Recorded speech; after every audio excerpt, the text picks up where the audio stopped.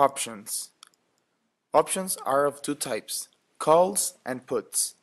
Calls give the buyer the right, but not the obligation, to buy a given quantity of the underlying asset at a given price on or before a given future date.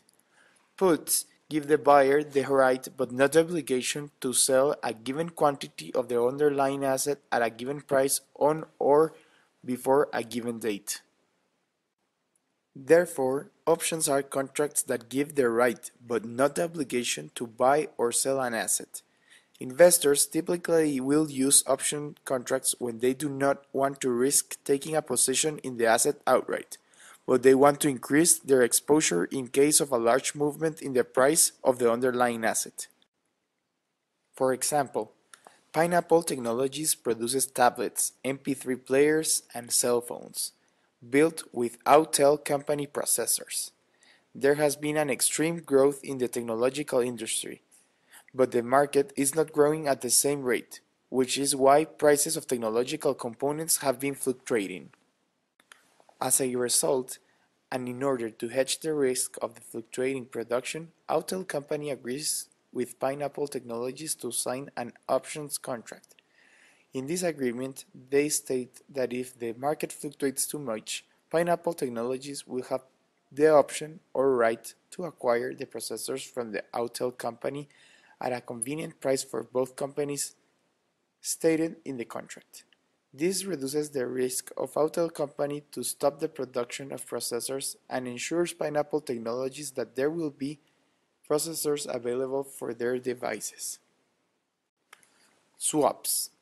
Swaps are private agreements between two parties to exchange cash flows or other variables associated with different investments in the future, according to a pre-arranged formula.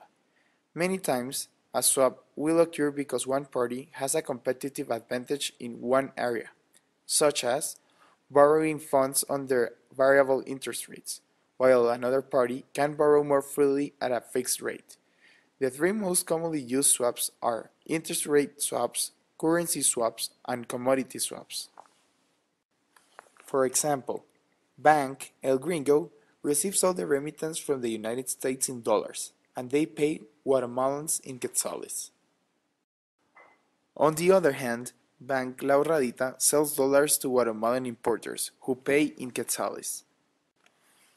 Both agree upon a swap to make profit out of their individual exchange rates. Bank El Gringo offers a more attractive exchange rate than the market to Bank La Ahorradita. Therefore, Bank La Ahorradita can offer a more attractive exchange rate to the Guatemalan importers than the market does. In consequence, importers prefer to buy dollars from Bank La Ahorradita instead of the regular market, so this bank is able to purchase more dollars from Bank El Gringo at a better rate due to the swap agreement. Finally, Bank El Gringo has more quetzales from the transaction, making profit out of it as well.